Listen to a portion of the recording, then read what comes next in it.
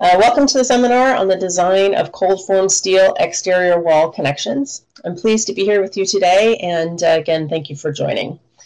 I want to start by encouraging you to submit any questions you may have as we go through the presentation. Feel free to include the slide number, and I'll try to get to all of your questions or comments during our 3 question and answer sessions. So we'll be broken up into 3 sections. The middle section is actually the shortest of the 3. And there's kind of a lot to cover, but I have faith that we'll get through it. So let's get started. Okay, so design of cold form steel exterior wall connections. So here's what we're going to talk about. We're going to talk about code required loading and building movements, so movements of the base building that we need to accommodate, typical wall framing configurations, loading on the wall framing connections, and then the design of the connections, both engineered and proprietary. And what I mean by proprietary are off-the-shelf clips that you can purchase from steel manufacturers. Just a little note about the terminology that I'll be using. Cold form steel, light gauge, they mean the same thing to me during this discussion. And so you'll hear me refer to it in both ways. And then gauge versus mill. So a lot of gauge versus mill. There's basically 10 gauge is equivalent to 118 mils, and there's when you work in the structural, either load bearing and then most likely exterior. Talking in gauge or mils doesn't really matter, but if you are work in the non-structural world, 20 gauge, actually there's a 20 gauge structural and a 20 gauge non-structural. So I will use them interchangeably because it's just, for whatever reason, it's hard for me to switch from talking in gauges to mils, but just so you know, that is the equivalent. Okay, so let's start with loading.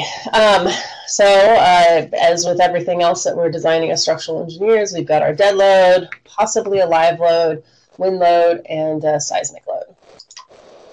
So let's start with the dead load. First, we have the weight of the wall itself. So that's the full weight of the wall. And this can vary significantly. So if I have a metal panel finish exterior wall, it could be 10 pounds per square foot. But if I have 4 inches of brick, it could be 50 pounds per square foot. So that's a 5 times difference in the exterior wall design and then what your connections would need to support. So the requirements for exterior wall framing can vary significantly depending on what your finishes are. The other thing that you could have to design your exterior wall for is the dead loads of the building. Now, typically in most exterior wall design, the exterior wall is designed in such a way that the building loads do not impart a load onto the wall. So this is either done by, maybe bypass condition where there's vertical slots in a clip, or if it's a platform frame where you've got a wall going floor to slab to floor slab, then there's a gap between the structure and the floor that allows the wall or the floor to deflect relative to the wall. But if you were to come up with a case where you did not have that gap, then essentially your wall becomes a bearing wall and you're taking the building loads. Similarly with live loading, in general, we're not designing exterior cold form steel, non-load bearing wall framing for live loads, but if the detailing isn't done right, you could have live load conditions. Wind loading.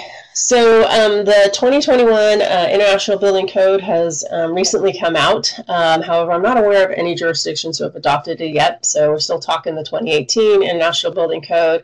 And actually the 2020 International Building Code also adopted ASC 7-16. So ASC 7 Chapter 30, you want to use the components and cladding loads. That's what Chapter 30 is. It's important to note that your corner wind pressures can be quite significant.